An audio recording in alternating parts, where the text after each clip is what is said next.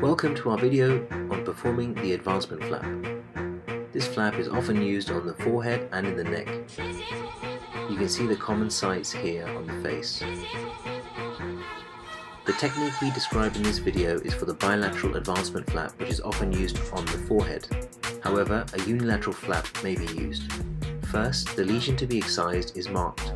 This is demonstrated by the red square in the center of the screen.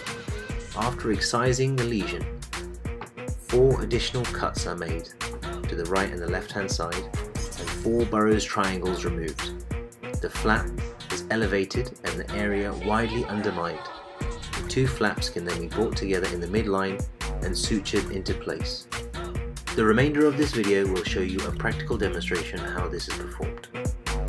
First, the lesion to be excised is marked out with a margin.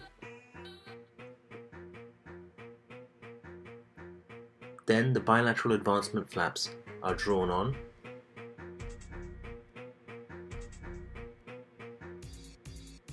As mentioned earlier, there are 4 Burroughs triangles that also need to be drawn.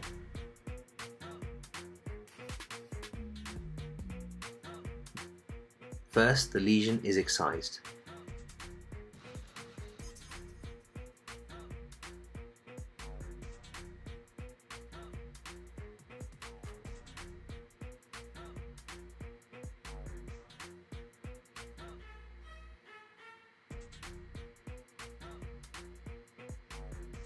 Then the incisions for the flap are made.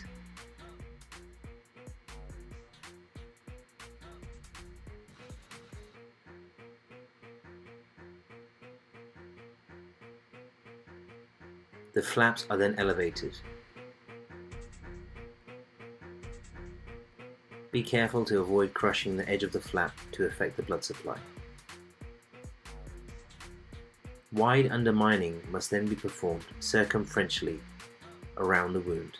This will allow adequate mobilization of the flap and tension-free closure.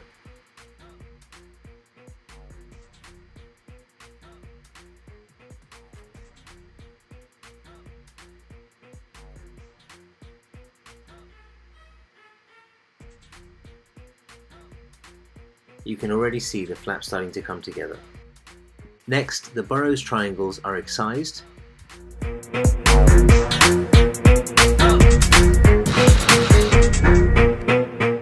This prevents dog-earing of the wound. After removing these, we like to place a deep suture which is buried to help bring the 2 edges of the flaps together in the midline.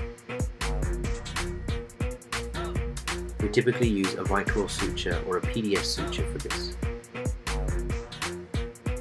The remainder of the wound can then be closed using the principles of halves. Thank you very much for watching.